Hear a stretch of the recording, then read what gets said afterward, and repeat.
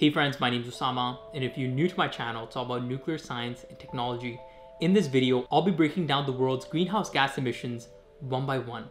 Why am I doing this? Well, the reason why is because globally, as nations across the world, we are all on the path to get to net zero.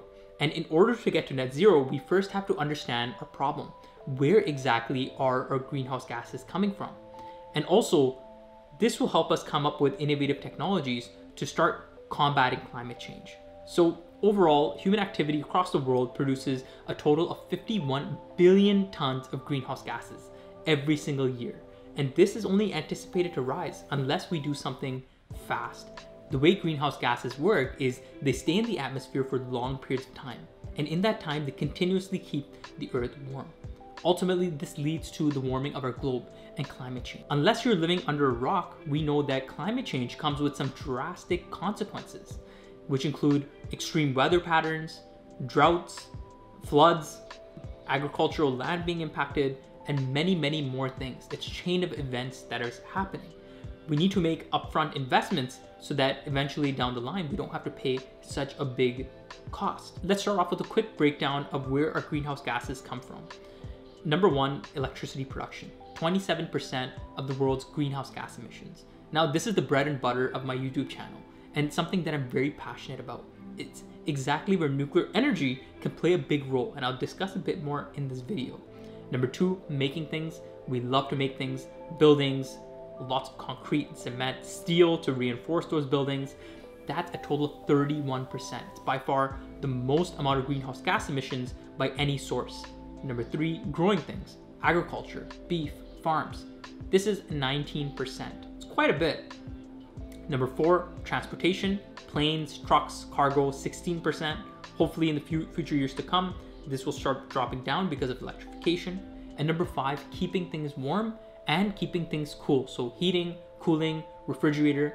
So this is around 7% of our total greenhouse gas emissions. So let's start off with my favorite, electricity production, power production, 27% of global greenhouse gas emissions. Overall, this emission source is anticipated to increase over time because of electrification of various industries. You're seeing the transport industry becoming electrified, like with the Tesla Model S. That's a car on my bucket list, which I really want to buy after, I get to 1 million subscribers, which you can help me with by clicking the subscribe button. And also many other industries in the world. At the moment, worldwide, 40% of our electricity comes from coal, which is horrible for the environment and also for human health. And this hasn't changed for the last 30 years. So humanity, we really need to up our game when it comes to production of electricity.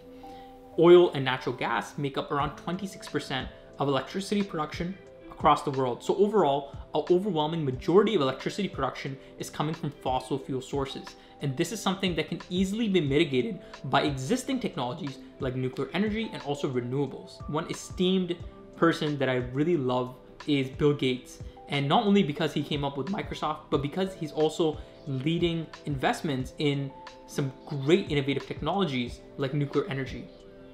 And he makes the case for nuclear power by saying it's the only carbon-free energy source that can reliably deliver power day and night through every season, almost anywhere on Earth, and has been proven to work on a large scale.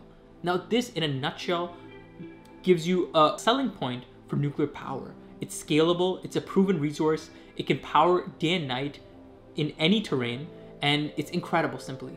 Overall, there's a lot of research that's taken place by MIT researchers who explored around 1,000 scenarios for the United States to get to net zero emissions.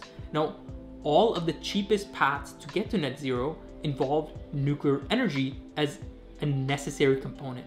Now, this is incredible because nuclear energy is not only an incredibly innovative technology, but it's also very cheap in the long run. Overall, this research proves that we need nuclear energy as a core aspect of electrification moving forward. Also, what's interesting to note is that nuclear power plants produce zero greenhouse gas emissions while operating, but they also use first-class efficiency in using materials like cement, steel, and other materials for construction.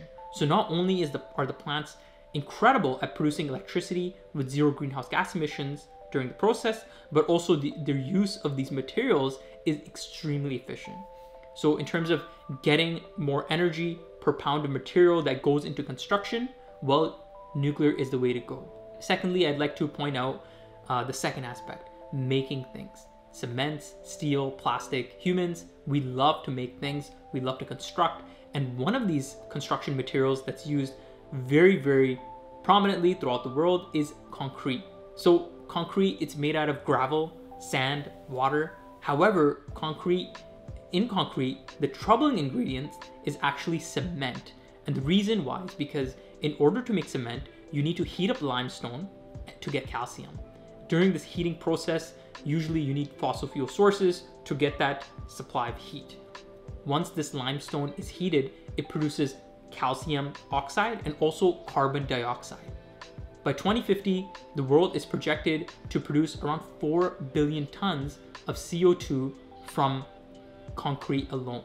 And at the moment, it is producing 2.7 billion tons of CO2 per year. So you'll see that we are consistently using more and more construction resources. America, it produces around 96 million tons of cement, or around 600 pounds for every single person in the United States. China, on the other hand, has installed more concrete in the first 16 years of the 21st century than the US in the entire 20th century. So you're seeing that trend with developing nations like China and slowly Africa and other countries using crazy amounts of concrete and cement to produce skyscrapers, bridges, and whatnot. And that releases a lot of carbon dioxide and greenhouse gases. Number 2 is steel. Steel, in order to make steel, it's simple. You need iron and you need carbon.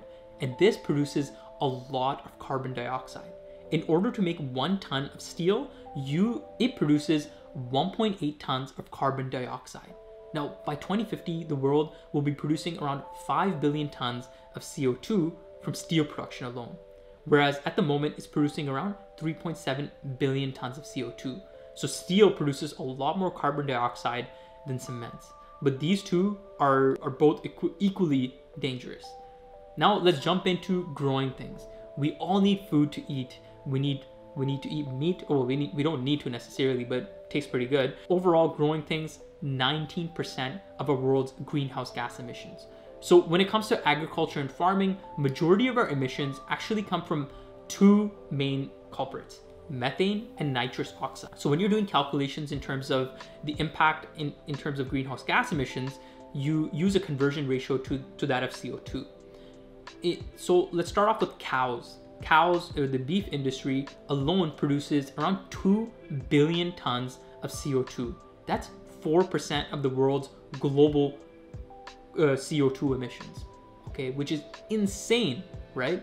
A majority of these emissions from cows comes from their burps, okay? And secondly, it's the animal poop that produces the second most amount of greenhouse gas emissions. So another product that's really important in the agriculture industry is fertilizers. Now, fertilizers are another really big source of greenhouse gas emissions. And one of the main ingredients that goes into fertilizers is an ingredient called ammonia. Ammonia, in order to produce ammonia, you need a lot of heat, okay? And this heat usually comes from natural gas plants. Now, there's ongoing research that's happening at the moment where small modular reactors, which are small mini reactors which can be deployed en masse for relatively cheap cost, are being investigated to see if they can be used for process heat to produce fertilizers. This is research that's taking place actually in Indonesia, and this comes with the benefit of reduced emissions in terms of greenhouse gases. Also, another source is application of these fertilizers. Once farmers apply these fertilizers en masse, they release lots of nitrous oxide into the environment and into the atmosphere, which is, like I said, 265 times worse than carbon dioxide in terms of atmospheric impact. Now let's jump into transportation. Now, I love my driving, I love flying on vacations, but unfortunately it produces around 16% of the world's greenhouse gas emissions. It may seem to you like that's not a lot, but fun fact, in the United States alone, this is the largest source of greenhouse gas emissions. It's transportations. So Americans, they love to fly, drive, everything a lot, right? So in terms of transportation, you'll see that electrification of that industry is taking place in our lifetimes. But what's most important is there is shipping cargo accounts for around 3% of the world's emissions. This can easily be mitigated by converting shipping cargo ships to that of using nuclear energy. So this is a great way in which to reduce these emissions. Nuclear marine transportation has been used in icebreakers, in submarines. It's a very well-known technology that's used across the oceans in our world. Cargo shipping is an area where these reactor technologies can be applied. Lastly, let's jump into keeping warm and cool. So in order to have a high quality of life, you need to stay warm in the winters and cool in the summers. So heating, cooling, and refrigeration, like you see my refrigerator back there. So that's around 7% of the world's greenhouse gas emissions. Now the International Energy Agency projects that demand for cooling will increase 3 times by 2050. In that time, ACs, air conditioners, will consume as much energy as all of China and India at the same time. That's crazy. So it's interesting to know a trend that 90% of the population in wealthier countries have access to air conditions, whereas 10% of the populations in poor countries do. This trend will change very fast. Greenhouse gas emissions are also produced from heating. So if you're living in countries like Canada, like myself, or in Switzerland, or areas where you need heating, this produces quite a lot of greenhouse gas emissions. So furnaces that heat up our homes, they use natural gas, so that is another source. So overall, in conclusion, this is the world's greenhouse gas emissions and an overview and a detailed breakdown of where these emissions come from. This information is really valuable because it helps us understand how we can get to net zero and quickly. How can we come up with innovative technologies that can be deployed en masse to help these various industries and also at the same time help improve our quality of life. So what I personally learned from this breakdown is that there are 3 main sources of greenhouse gas production. Number 1, fossil fuels to generate electricity. We need to ultimately reduce our reliance on fossil fuels. One of the main ways we can do this is through mass implementation of nuclear reactor technologies, which are extremely safe. And that's what my channel is all about. It's about removing misconceptions, and it's about communicating these topics in a very simple, easy way. Number 2, fossil fuels to generate heat to create materials like concrete and plastics. In order to create these materials, you need to provide that process heat, and that can come from nuclear energy and from other sustainable energy resources.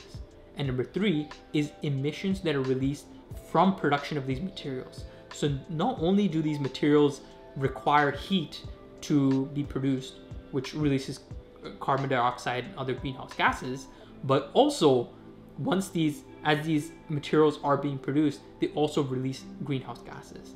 So those are the 3 big main sources of greenhouse gases in our world, and it may help you brainstorm some ways in which we can come up with some interesting technologies to help work around that. If you enjoyed this video, I recommend you take the time to check out some of the other videos on my YouTube channel. I love talking about nuclear science and technology and how these technologies can be used to combat climate change. So there you have it. Hope you enjoyed this video. Take care.